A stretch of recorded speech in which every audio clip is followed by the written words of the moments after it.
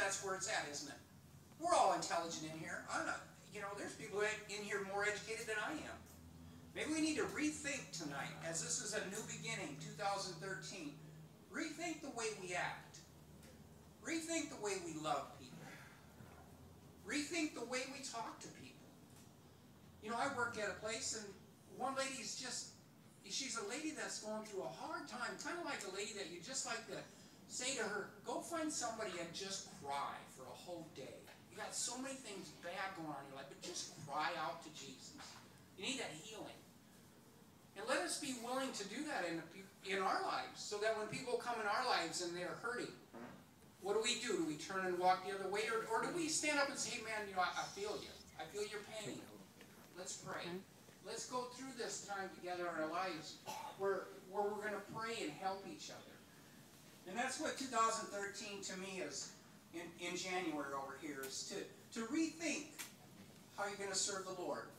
And like Gene mentioned, if any of you guys want prayer for anything, if you want prayer, maybe this month and this year, this may be the year that and you can fill the blank in. You're tired of something in your life and you want help through God's prayer. It isn't that we do it, it's that the Holy Spirit comes in here and fills us up and changes our lives. So if you guys have a need like that, it doesn't matter what the prayer is, it's confidential, we don't share it with anybody. We're willing and we like to pray with you so that your lives can be more full with the love of God. So I think I'm going to pray and close this, and then Gene's going to come and we'll pray for the food. So thank you guys for your attention. Lord, I thank you, Jesus, that you have a purpose and a plan for each one of us in this room. Lord, sometimes life is hard, and sometimes life is a little bit easier. And God, my prayer tonight would be for the folks here to have an easier life.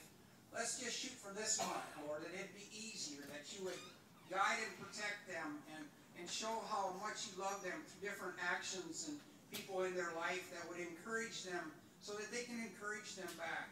And Lord, tonight it's all about the love. It's about how you love each and every